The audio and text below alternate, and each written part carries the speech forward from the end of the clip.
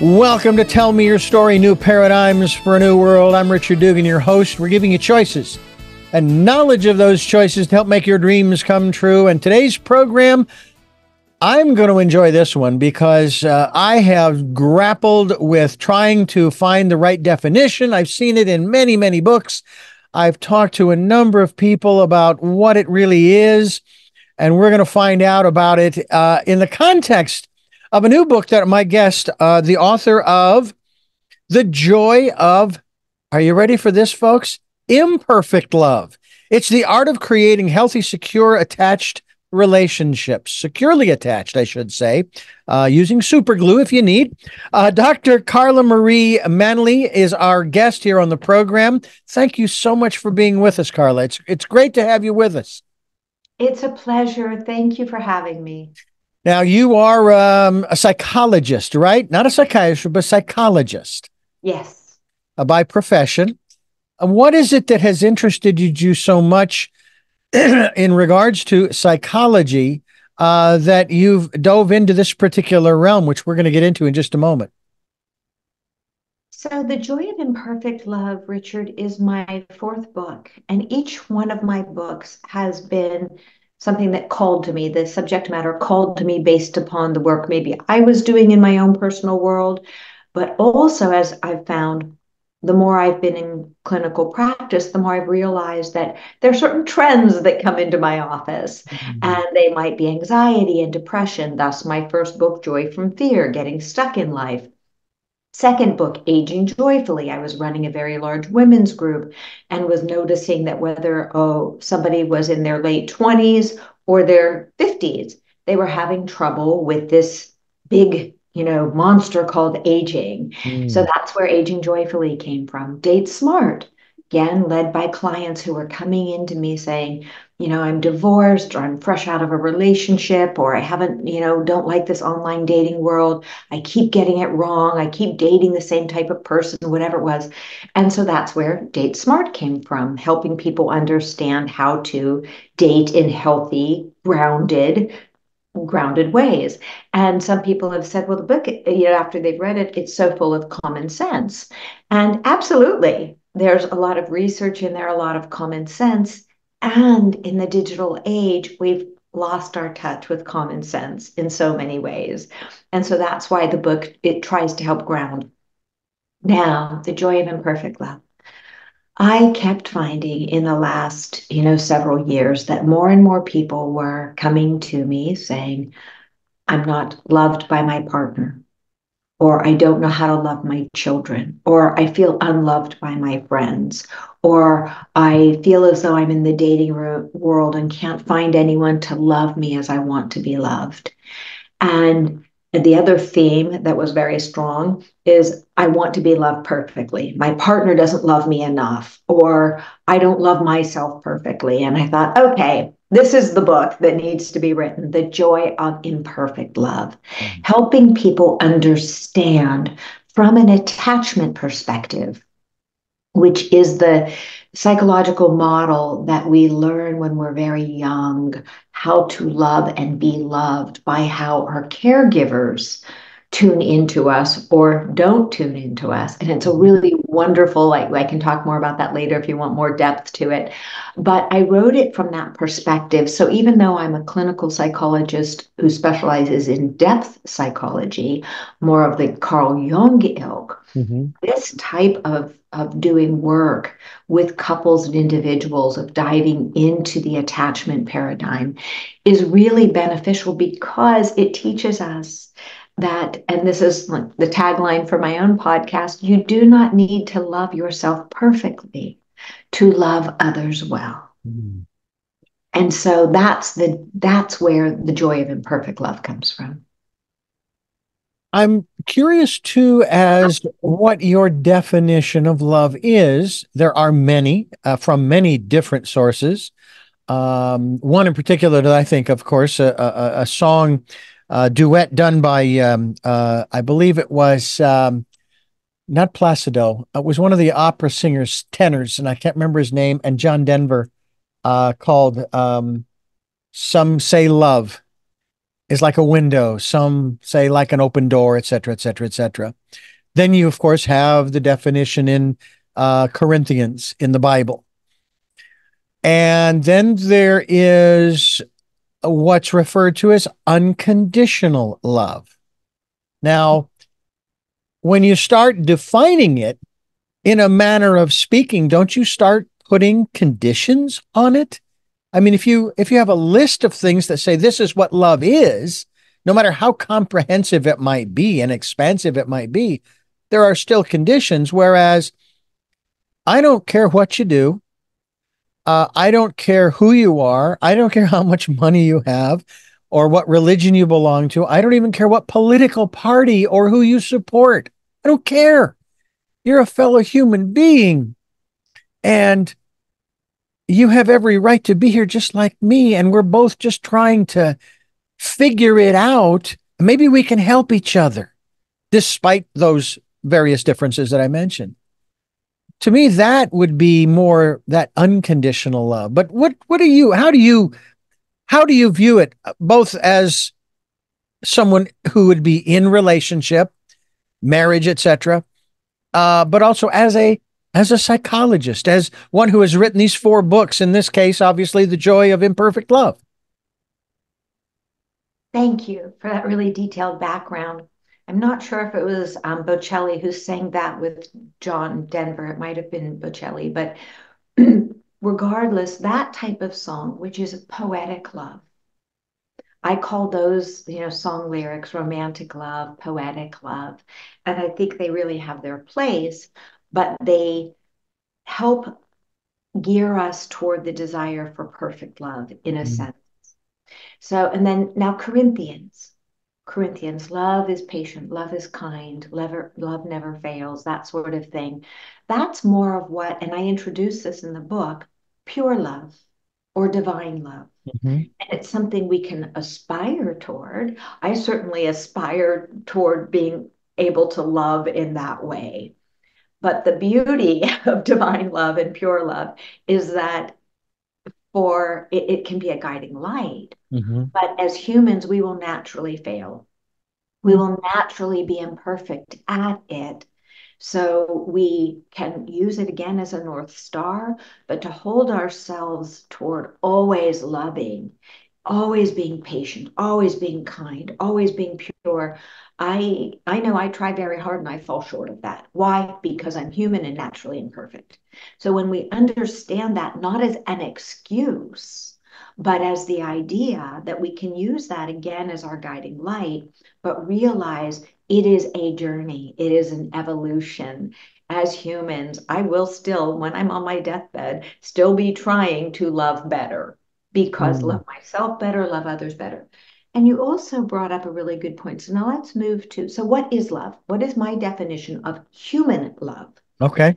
Definition of human love, and I just described it there in a sense, Mhm. is the striving to love yourself and others well, to the best of your ability, to learn and to grow from your missteps so that you can evolve and polish a bit more the next day.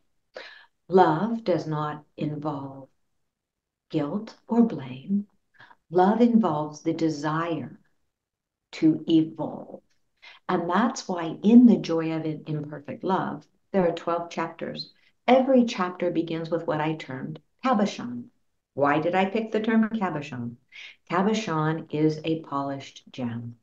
And I Mm. believe that we are all rough-ish gems. I certainly am still a bit rough, and I've done a whole lot of polishing. That Mhm. if we embrace that idea that if we just keep polishing, we are imperfect. Mhm. We're going to have flaws, but let's just keep polishing. And that takes so much pressure off.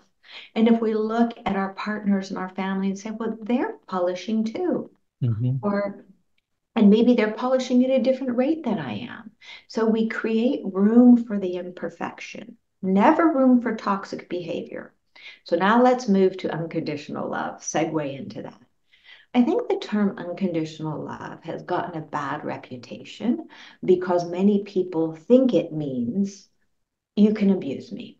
I will love you no matter what you do, and no Mhm. matter what you Mhm. do, I will be here trying very hard to be this, martyr of pure love. I don't believe that that's what unconditional love is. I Mm-mm. think unconditional love, from my paradigm, is that I can love you and continue to love you as I would hope the divine would always love us. But there may be behaviors that you engage in that are not tolerable, that don't align with my boundaries, with my moral compass. And then I am allowed, and in fact, it might be my responsibility to set a boundary and say, wait a minute, you've been really sarcastic with me. I feel very hurt by that. And I'm not going to continue this conversation if you're going to keep going down that road because Mhm. it's too hurtful for me and it really diminishes my light. So that is an example of I can still love you as a fellow human being. And I also get to love myself enough to have a very strong boundary about how you treat me. Mm. And you, in turn, get to have very strong boundaries about me being respectful to you. And so that brings me to the last piece that I think is really lovely about the definition of love that I like to use. And it's not, you've heard it from many other people well before me, but that love is action. And I talk about love is action. And I talk about this early on in the book because the book is like a ladder where you get one step and you keep going, through the other steps. And why I say love is action is many people grow up in an environment where, and this applies to me, I've been through this. So, and I like sharing tiny bits of me so people know that I understand this from the inside out.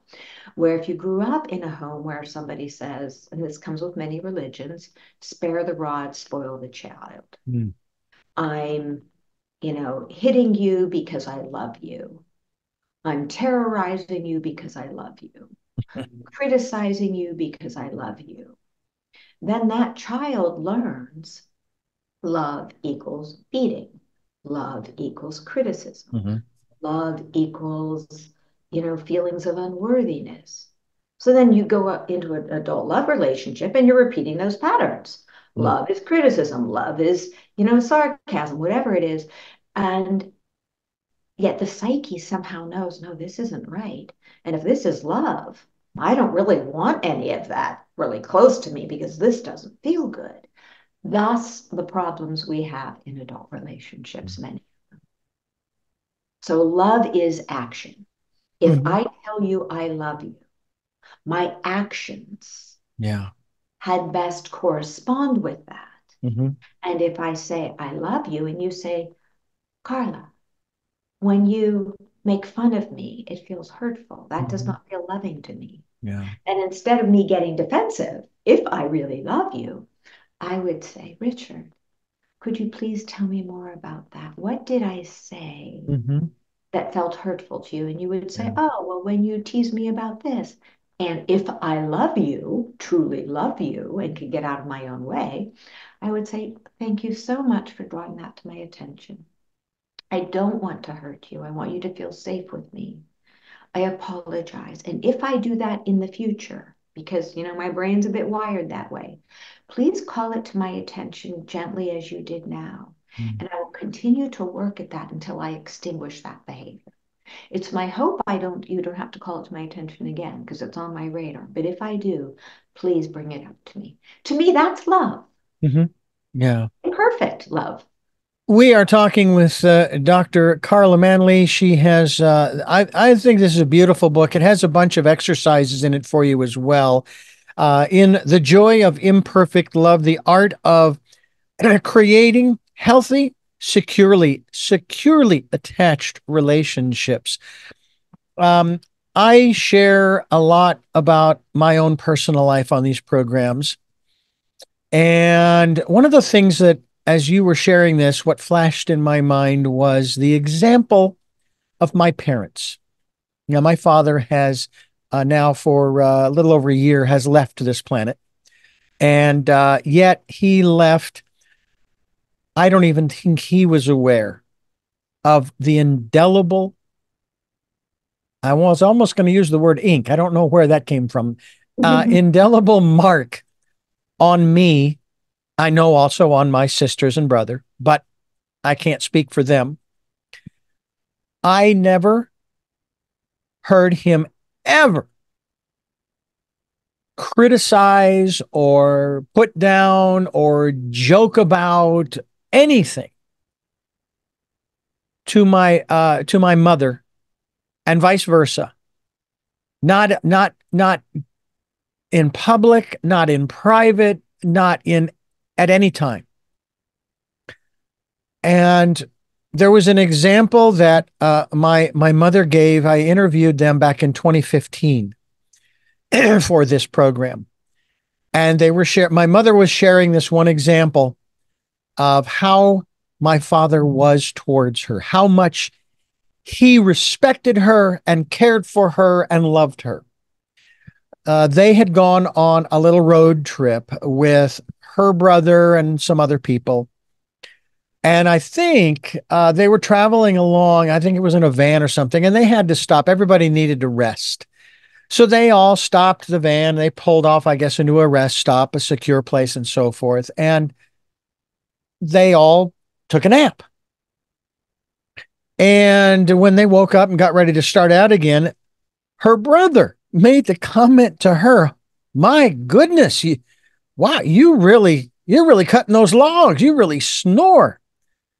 She turns to my father and says, "I snore?" And he says, "Well, yeah. Well, why didn't you tell me?" He says, "Well, first of all, what could you have done about it anyway? And second of all, what good would it have done for me to tell you that you snore?" And I thought, okay, now I'm not going to, again, it's not my story to tell of my present wife, but I know that there are little things that everyone has, little irritants, if you will, that we all have in our different levels of relationship, you know. And I am the same way with my present wife and even with my first wife. I never I just I would go into grocery stores. We would go into grocery stores. We would go into malls. We would go into different places, and you'd hear the husband making just the most outlandish comments, even though they were trying to keep it quiet and he was having fun, quote unquote, saying what he was saying. I'm going, why would you say that to her? I don't understand. She's your partner. She's your teammate, you know, et cetera, et cetera. Plus, I also recognize the psychological impact that it would have. What is it's not exactly a mathematical equation. You may be familiar with this. You can, in probably 10 seconds, tear someone down, and it will take 10 years to bring them back up again. I don't want to take 10 years to try to help bring that person up again. So I am not going to take those 10 seconds. My brother, my younger brother, he's the comedian in the family. He can get away with telling whatever jokes he wants. I tried once with my father a couple of years ago before his passing. Oh, he got madder than a pistol at me. I was being cute. My brother wasn't there. He wanted to know where he was, and I turned to him and said, "Dad, we had to sell him to put gas in the car." He did not find that funny at all. And I apologized. I said, "Hey, I didn't mean to make light of it." And I told him where he was and so forth. Now, fortunately, later that evening, to finish this part of the story, he came into the living room where I was making up the couch to sleep because I was there for my sister's memorial. And my brother got the guest room because he got there first, which was fine. And he comes in, my father comes in up to me and he says, "Hey, I want to apologize for getting upset earlier." And I turned to him and put my hands on his shoulders. And I said to him, I said, Dad, you will always be my father.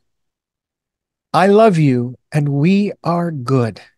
And I had to give him a very gentle hug because he was in his early 90s and a little on the fragile side. I didn't want to break him. Mm. And so when he did pass, I was so grateful to be able to say that there was nothing left unsaid between us. Mm. I've seen pictures of my father standing behind my mother as she is opening a gift that he gave her, and he is just beaming from ear to ear. Now, I've been told by one of my sisters that not all of his gifts were greatly appreciated, but he derived great joy about taking care of her, about giving her gifts, and so forth. That's what I saw.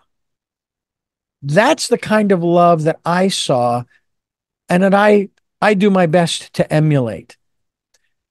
But as you have already alluded to, we're missing a lot of that, even a small portion of that in our culture and society today, here in, I guess to be more specific, the United States. It may be global. I don't know because I've never lived anyplace else really for a long period of time to experience that.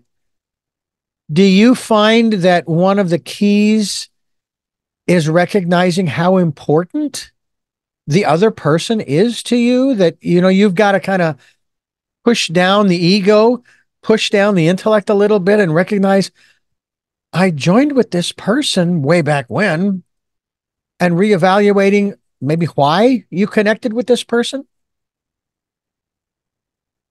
I think that's a really good way of looking at it, Richard. And I think talking about pushing down the ego, I think that it's good for us to have a healthy sense of self-awareness and self-esteem.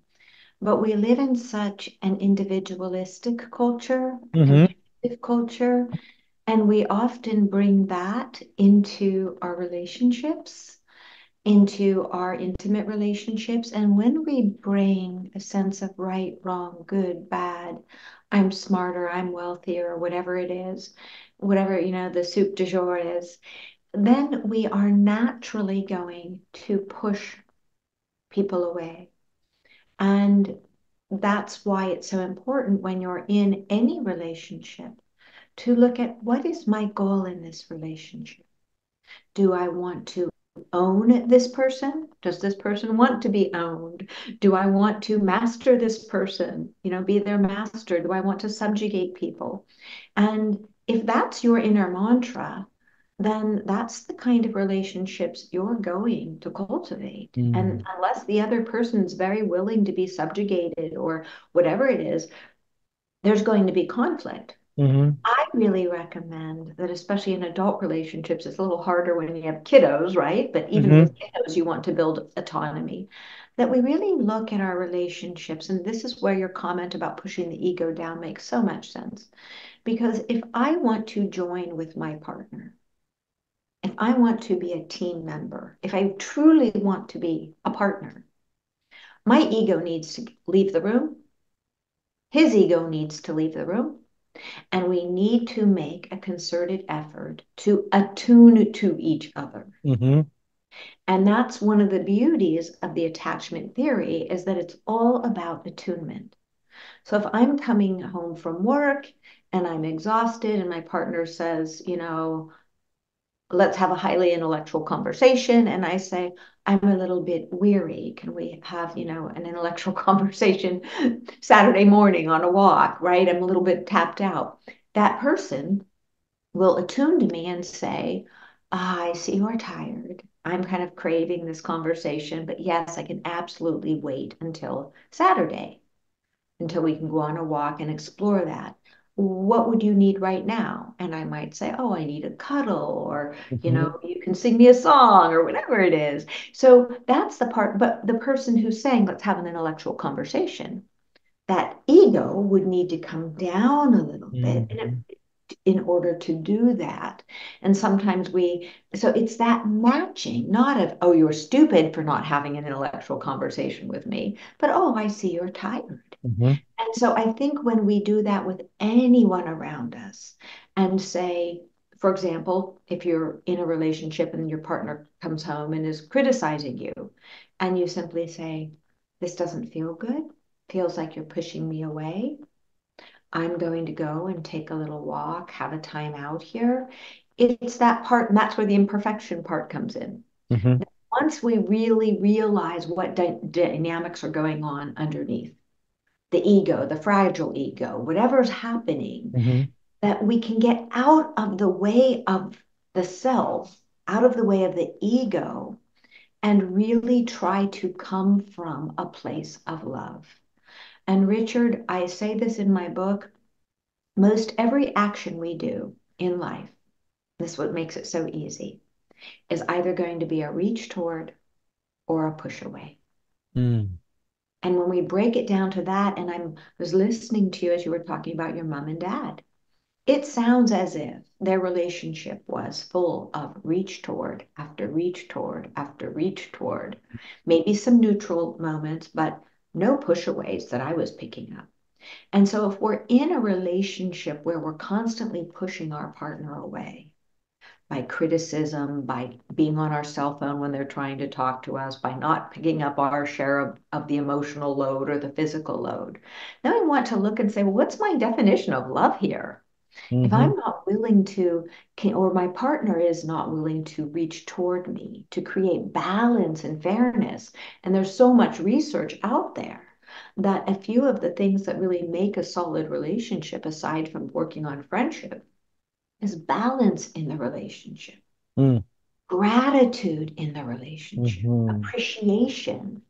And so that's, it's almost its own chapter where I talk about how important it is to feed and care for our relationships. And that's one of the things about perfect love, because we see all of these carefully curated images in social media about this perfect couple and the perfect kids and the perfect love. And we say, oh, but my relationship takes work. So my relationship is broken. Well, what you're seeing are tiny little snippets from somebody's life that on the inside may or may not be healthy at all. We don't know that. And it's really not our business. Hmm. What we want to do is look at our relationships and say, am I caring for my relationship? Am Hmm. I tuning it up? We know that our cars need oil changes and gasoline. Why don't we realize that our relationships also need at least that much maintenance, but certainly more that we want? And when we shift that into a liability, oh God, I have to maintain my love relationship. I have to talk to my partner. Oh God, I have to go on a walk with my partner. Ugh. And make it into a joy that, I have this person to walk with. I have this person to feed. I have this person I can get to do their laundry. My God, what a blessing that is. Hmm. They get to fold my clothes or what. And when you change it into a joy, that's where the joy of imperfect love comes from. When we learn that it is a joy and a privilege to have love in our lives, why wouldn't we want to maintain the relationships? It's a matter of perspective. Yes. I know that over the final maybe year and a half of my father's life, my mother had to take care of him. Now he was still, I think the right word is ambulatory. He could walk, had a little stability, but he was still moving around and carrying on and so forth. But I could see, I believe it was probably maybe slightly before, but on the day of my eldest sister's memorial, uh, he was done. Mhm. He was done. A matter of fact, I still remember two phrases, and you hear this, I'm sure, from parents of who have lost children, that parents aren't supposed to bury their children. Mhm. Was one, and then my mother shared with me a conversation she had with him where he said, "I'm tired. I just don't want to be here anymore." Now, my mother shared how healthy he was. Now, he'd just had a physical. In spite of his low vision, his instability, and the hearing aids, the man had, as she put it, the blood pressure of a 20-year-old. So she turns to him with that comment of his and says, "Okay, so what are you going to die of?" Just trying to put a little lightness into it. But I also know too that it was hard on her caring for him because that certainly wasn't necessarily what she had signed on for. And yet at the same time, it was because, as they shared in the interview, I can't believe it's been almost 10 years. Um, I have his back and he has mine. That was one of the things that she said. And I thought, wow. And I have to be honest with you, I was that way up until my divorce from my first wife, who, by the way, was totally blind. Mm. And it was a very unique situation because at that time I did not drive. I was legally blind and could not, for the life of me, get the DMV to give me even a license to operate a moped that only went 25 to 30 miles an hour. But anyway, I I also wanted to ask you, and this ties into one of two things I wanted to talk about as we are here with Dr. Carla Manly, author of The Joy of Imperfect Love. I wanted to ask you about, and you sort of alluded to it a little bit, two things, and I'm going to mention them both right now, but I want to touch on the first one, and that is taking care of self, even in a love relationship, how important that is. And then the other one is I want to talk about the word perfection, but let's talk about self-care and how important that is. Not in my mother's situation as the caregiver in the last year of my father's life, but just in general. That I remember my father would go off. This was when I was much younger, still living at home. He would go off with a couple of his buddies. We called them uncles, Uncle Ray and Uncle Harry. And they would go out into the desert with a cooler filled with ice and beer, and they would have cigars and this and that. And they would go out into the desert for a weekend camping out. And it was just like a normal thing. I mean, it wasn't all the time, maybe once every, I don't know, 3 to 6 months or what have you. And I know that my mother did something similar in that regard, as far as I'm sure spending time, although I don't really recall specific instances where she just took off. Well, I don't mean just took off, but hey, I'm going to go visit with the girls or this person, this friend, what have. How important is that, even in an imperfect love relationship? Very good question. It's always important. And so it's so important, Richard, that that's almost the first half of the book. The first half of the book is about the self because it's not about the self in a narcissistic or self-absorbed way. It's about the self.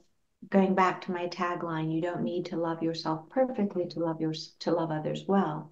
But what we do need to be able to do is to be self-aware. If we don't work that muscle of self-awareness, then we cannot see ourselves, what we truly need, who we truly are. Mhm. And if we cannot see that, even through a somewhat imperfect lens, we're not going to be able to attune to and see others and properly care for them because we'll be coming from a place of a distorted lens of the self. So, self care, I believe that. But let's look at what self care means in today's world. In today's world, self care means more of what you were talking about, that you have these scheduled time off that feels relaxing and rejuvenating. And yes, that is ever so important for work life balance, for overall mental health, for reducing stress and the cortisol and adrenaline levels that come with, a stressful life. So self-care, making dates on the calendar for, ideally every day you're doing something that is calendared for self-care. Mm-hmm. 10-minute meditation, a half-hour walk, 20 minutes of journaling, something that feels like it's your restorative safe place. And if we could do that every day, what we're saying to the psyche and to others who may be in relationship with us is that I matter. My well-being matters. My physical, mental, emotional health matter. So I think that's a really key part of self-care. If we look at the bigger picture of self-care, of the whole being, body, mind, and spirit, I think we can take self-care and expand it to what I was discussing earlier. Mm-hmm. For me, being able to really know who I am, what makes me tick, what I'm doing well at in life, where I can polish. That's part of my natural self-care. And it was interesting that I didn't know I had lost. In Carl Jung's world, he has this one quote, and I'll paraphrase it. He who looks outside dreams, he who looks inside awakens. Mm. And so I think it's important for all of us to be able again to reflect inward. And why is that necessary? When we think about the myth of where narcissism came from, Narcissus was so focused on the external and his gaze in the pool, his beautiful reflection, that he could not hear or attune to love or to anything else. And he eventually died. And I think our society is in that place in many ways where we've become so attuned to looking outward that we forget that need of the psyche to reflect inward, to make that soul food. And I think when we start adding that to our self-care package, and here's a piece. I was talking to a woman who knows me quite well, and I was saying, I'm just not feeling as restored on my morning walks. She said, well, tell me about them. And I told her, I'm listening to, the Economist podcast and this and this. She goes, okay, there you go, you have it. You're not relaxing. She Mhm. said, oh, but if I don't listen to my podcast in the morning, I never get a chance. She said, take your first half hour of your morning walk and use it just to tune into you. Listen to the birds, let thoughts come up or not. And so now, my first half hour, I'm back to doing what I was doing originally, Mhm. which is nothing in my ears. And there are days where I'll say, no, I don't want a podcast in my ears. This is just perfect as it is, just the bird song, just the self-reflection, just whatever's happening. And so I think when we realize that we have an internal world, and that may be foreign to some people. Some people may be very afraid of their internal world or never have really gone there.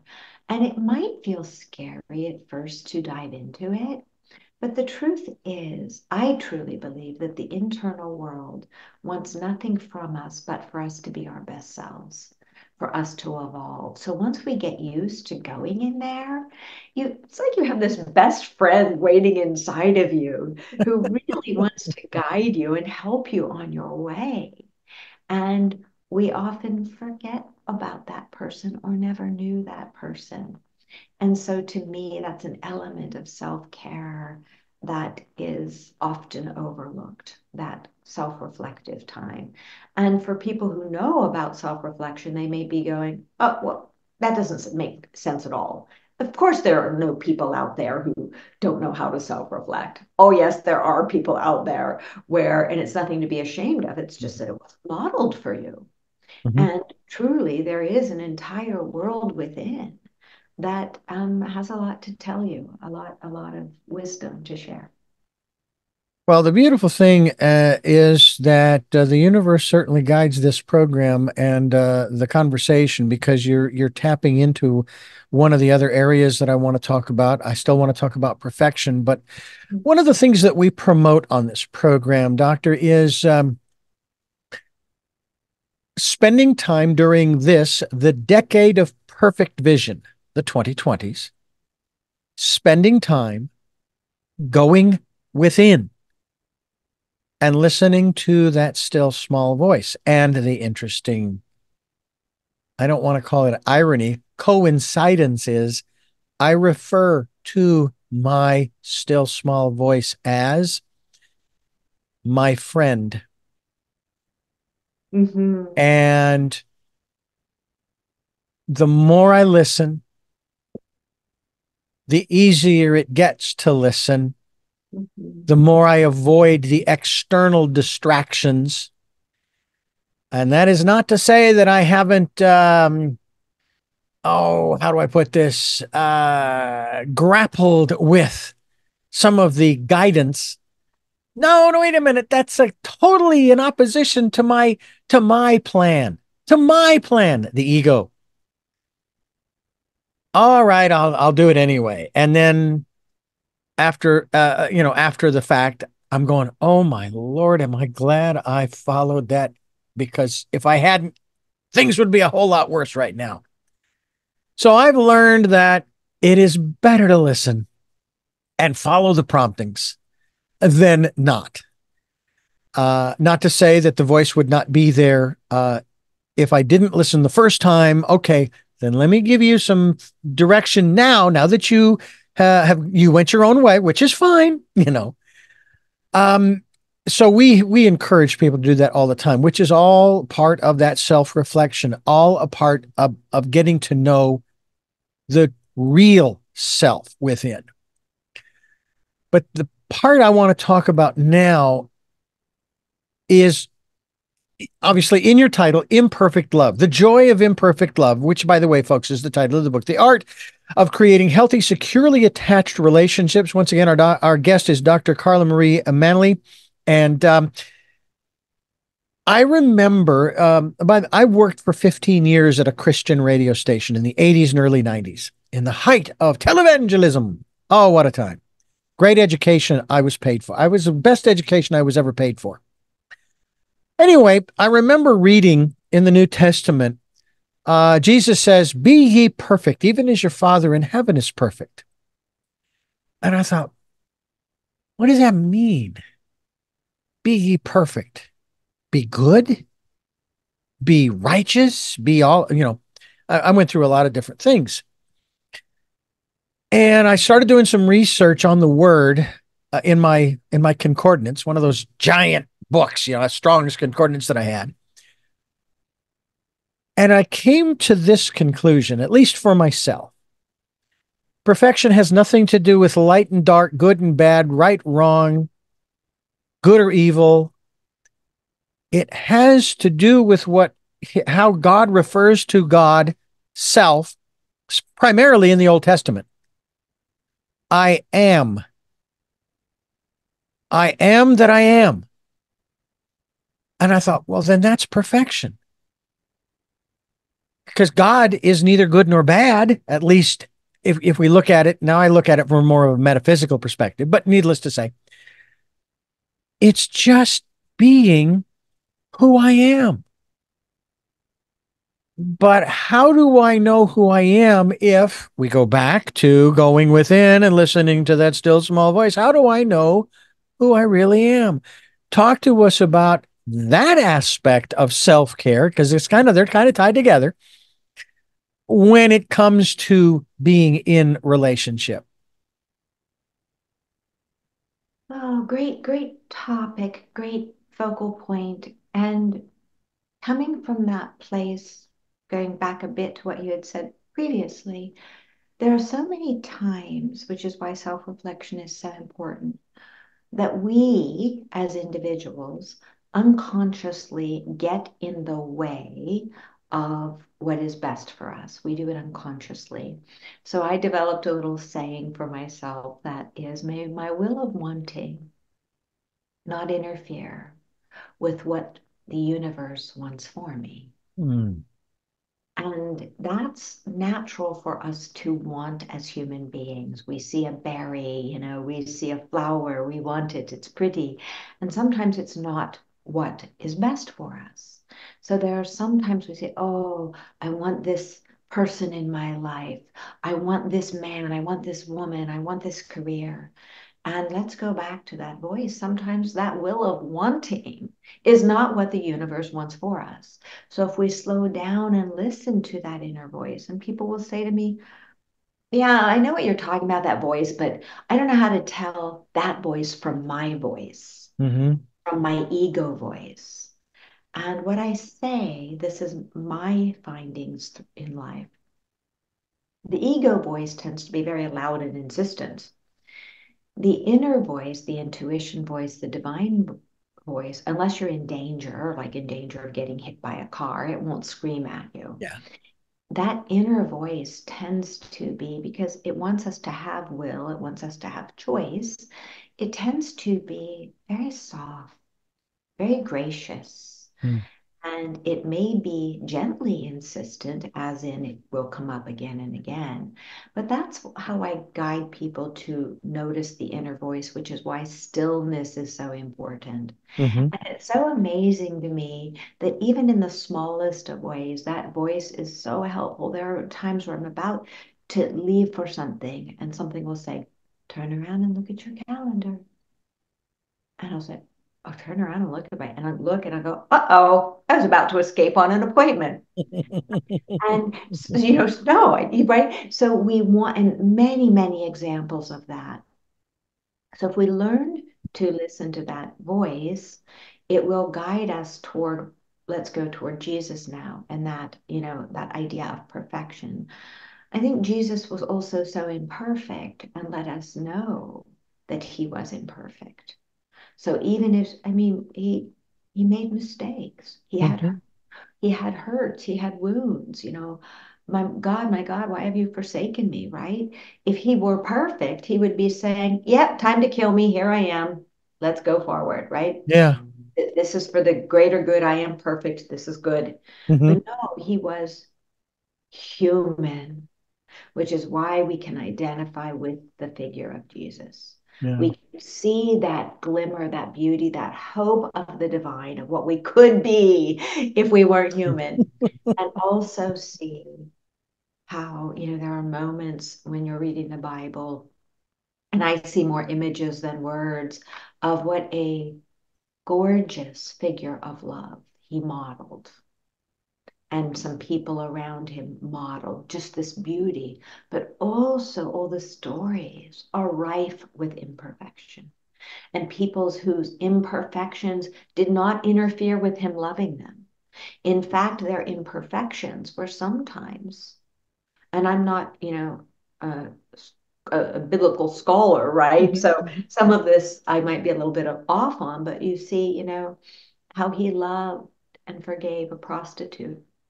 All of these things, seeing that Mm-hmm. just because we're imperfect doesn't mean we're not lovable.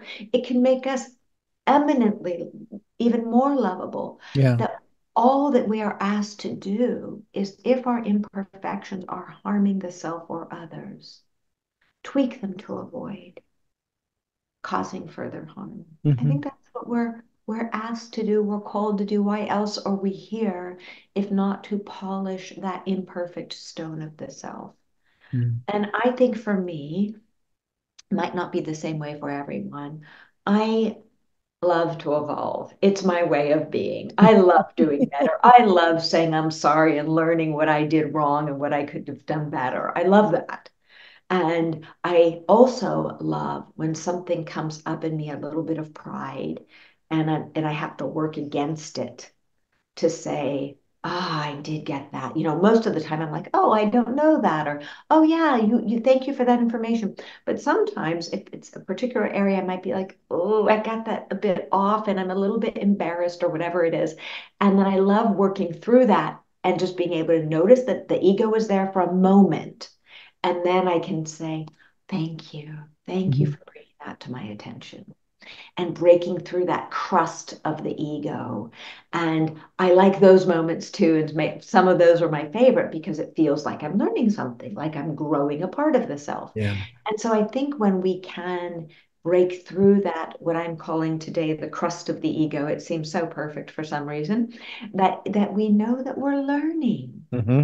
that we're polishing. Mm-hmm. And polishing the stone of who we are is no one promises that it will be easy. Could you imagine if you were a diamond being polished and you were able to feel all of that polishing and all, I mean, that would be quite a lot Yeah, it to would be. feel. Yeah. Yes, it wouldn't Yeah. feel always good.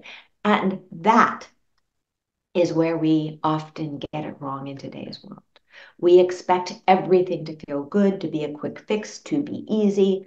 Self work is some of the hardest but most rewarding work. And there are times it's painful. There are times when Mhm. you're in that period of the dark night of the soul and you're like, will I ever get out of this? And you will. Yeah. Yeah.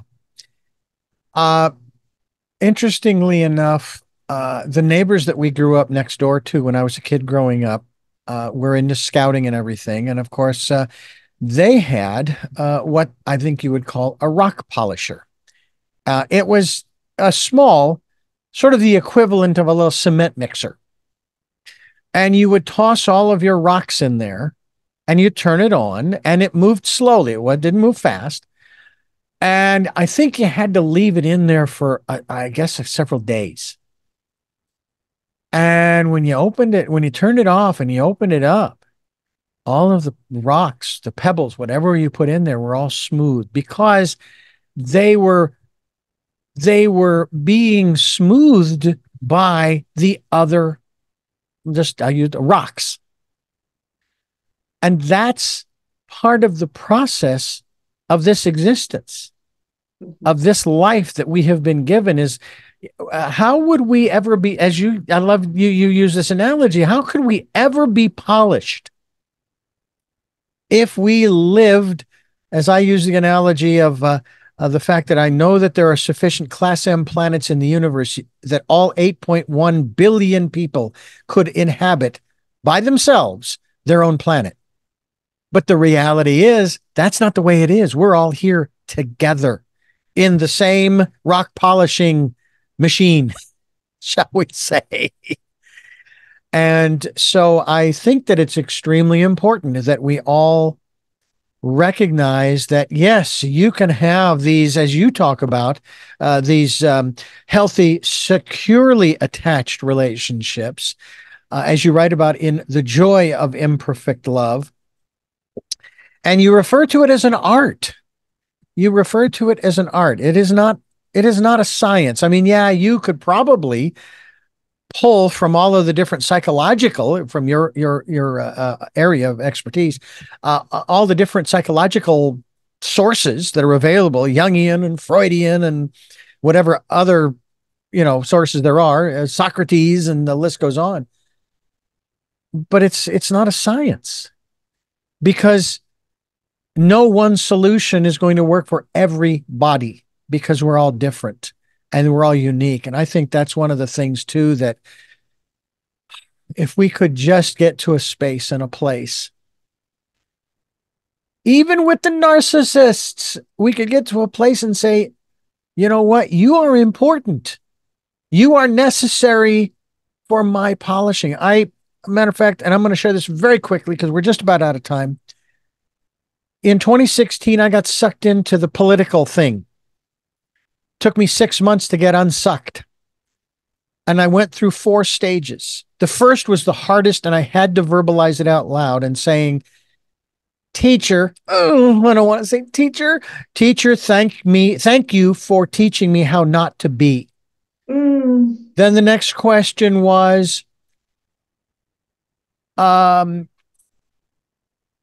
I forgive, or the next statement was, I forgive you. But more importantly, I forgive myself for allowing myself to be dragged into this quagmire. The third was, what is it that you are so afraid of that makes you behave this way, that makes you speak this way? I'm not asking you to change. I just want to understand for my own growth, my own polishing.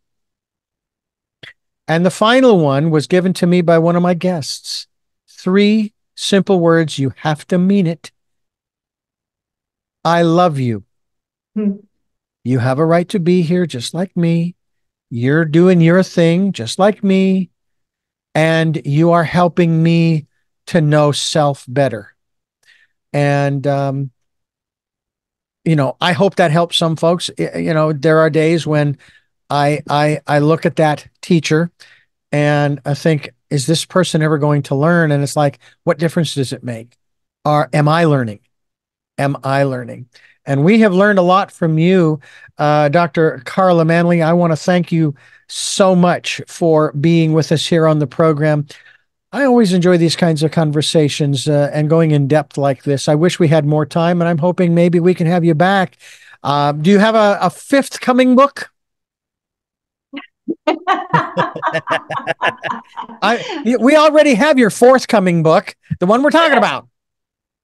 I have about 20 books in my head and two already in the works. So I would love to come back. But yes, I was born to write. I was born to help others. And Mm. the divine just keeps coming through me, asking me and helping me write. So I'm just so blessed. And I do want to also say one thing to wrap up what you said previously. Mhm. The reason science can inform us, and we often think that, there's science out there that knows all, that ends all, everything, answers all the question.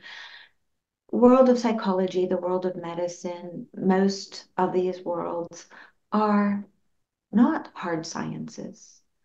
And we must look at the individual. It's the same with the medical world. As much as people want to believe that there's this rock hard science behind it, no, there's not. There's a lot of studies paid for by a lot of companies that want you to believe that their studies are on point. But when we realize that what we need most Mhm. in this world is seeing the individual, tuning into the individual, whether I'm working with an individual client or a couple or a group, or whether you're going to see the doctor, you are an individual who is precious and priceless. And you deserve to have whoever is caring for you or who you are caring for.